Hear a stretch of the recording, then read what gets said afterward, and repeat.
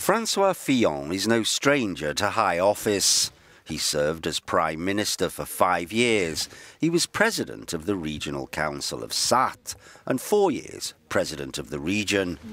7 years a Minister, 18 years a Mayor and 26 years a Member of Parliament.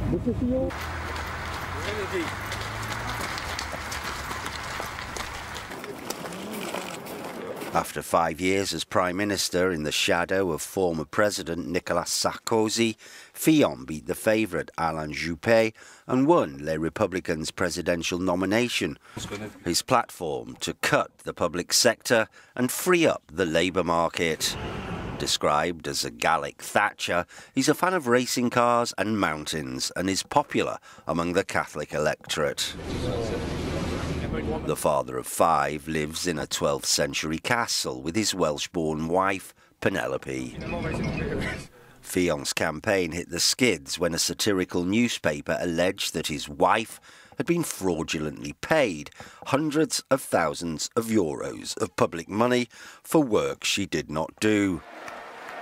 His 2 sons were also allegedly on the payroll.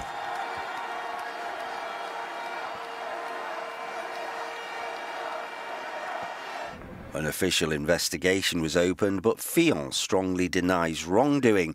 He claimed to be the victim of a plot to take him out of the presidential race. He's lost support, but he's stubbornly hanging around the 19% mark. Fillon says he's been in politics all his life and held many high-ranking posts, except the presidency.